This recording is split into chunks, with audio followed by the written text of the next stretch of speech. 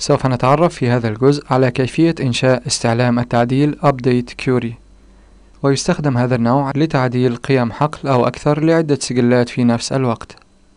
فعلى سبيل المثال، لنفترض أنه تم زيادة سعر جميع المنتجات الموجودة تحت التصنيف Condiments بمقدار 10% من السعر الأصلي لكل منتج. فإنه لإنجاز هذا الأمر بالطريقة اليدوية فلا بد من فتح جدول المنتجات Products والبحث عن جميع المنتجات الموجودة تحت التصنيف Condiments وتعديل سعر كل منتج على حدة. ولكن هذه الطريقة تحتاج إلى الكثير من الوقت والجهد لإنجازها، وباستخدام الاستعلام updataquery يمكننا إنجاز هذا الأمر في خطوة واحدة.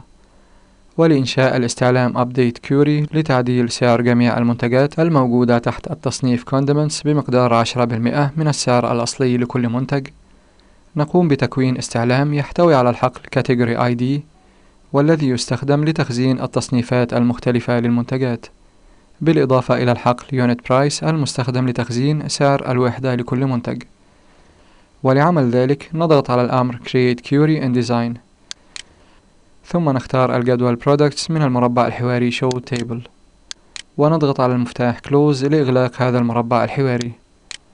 والآن نضيف الحقول category ID و unit price إلى جدول تصميم الاستعلام بالضغط المزدوج بالمؤشر.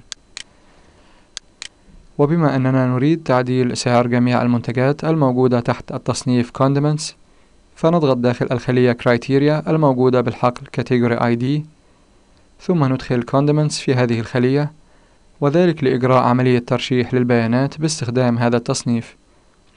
ولتعديل سعر جميع المنتجات بمقدار 10% من السعر الأصلي لكل منتج، لا بد من إدخال معادلة لحساب السعر الجديد. ولعمل ذلك نضغط على السهم الموجود على يمين المفتاح Query Type، ونختار Update Query من هذه القائمة، فيظهر الصف Update to في الجدول الخاص بتصميم الاستعلام.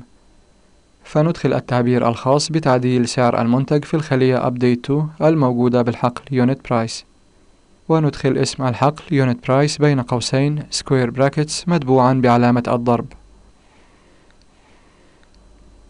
ثم ندخل القيمة 1.1، وذلك لأن مقدار الزيادة في سعر المنتج عبارة عن 10%، أي 1/10 من السعر الأصلي.